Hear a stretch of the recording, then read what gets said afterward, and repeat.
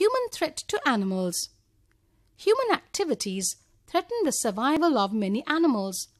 Hunting and poaching are serious threats to wild animals.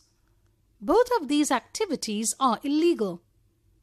Hunting involves killing wild animals.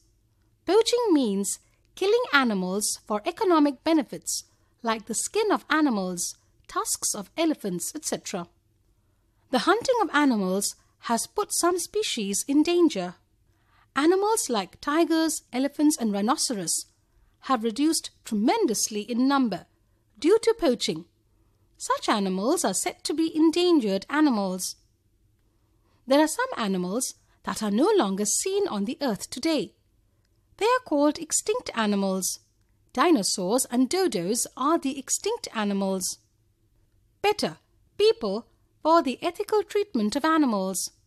PFA, People for Animals, and SPCA, Society for Prevention of Cruelty to Animals, discourage the use of animals in entertainment, sports, and experimentation. We should help to increase awareness about animal cruelty.